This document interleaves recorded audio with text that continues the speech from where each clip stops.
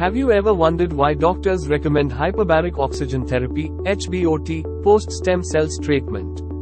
Today, we'll crack open the door to this fascinating world and see how it can supercharge your recovery after treatment. Picture a pressurized chamber filled with pure oxygen. That's HBOT. It dissolves more oxygen in your blood compared to normal air, like force-feeding oxygen to your cells. This oxygen boost can do some pretty amazing things, like fighting infections, reducing inflammation, and building new blood vessels. But here's the coolest part. HBOT doesn't just work on your existing cells, it awakens your body's hidden repair troops, stem cells.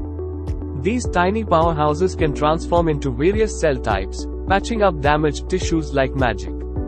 Think of them as little construction workers carrying bricks, building blocks for your body.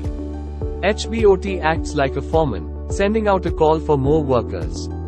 Suddenly, the stem cell entering in your body goes into overdrive, motivating these repair crew members to work in overdrive. But how does HBOT do this?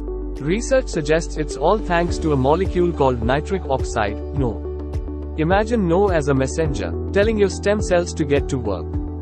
HBOT increases NO production, sending out a "we need you" signal to those tiny repair workers. This NO boost was seen in both humans and mice treated with HBOT. In humans, the number of circulating stem cells doubled after just one session, and it kept increasing with more sessions. In mice, the effect was even more dramatic, with a 5-fold increase in stem cell numbers. More stem cells circulating in your blood after HBOT therapy translate to faster wound healing, reduced inflammation, and potentially better recovery from various conditions. These are the reason why doctors now suggest that you step into a hyperbaric chamber and give your body's healing potential a supercharge. With its ability to push the stem cells in overdrive and boost oxygen levels, HBOT might just be the key to a faster and more complete recovery. Want to learn more about HBOT or share your own recovery stories? Leave a comment below or visit our website. Don't forget to like and subscribe for more science adventures.